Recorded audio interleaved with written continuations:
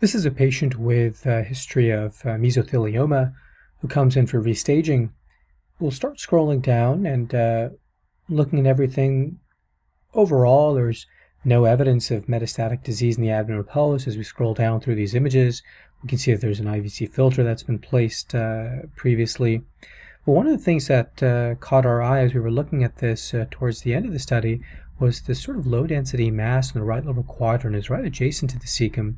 And at first glance, you can think maybe it's associated with the appendix, could be a mucocele of the appendix, but you can see that the appendix is actually arising just adjacent to it. And if you scroll on some of the other images, it looks quite separate from this lesion itself. And as we looked at some prior studies, we noticed that this lesion was sort of in that location, in and around that location on a few prior studies, not growing in size, nor was it shrinking. And so looking at the study further, we see a few other observations that may help us in understanding what that lesion is.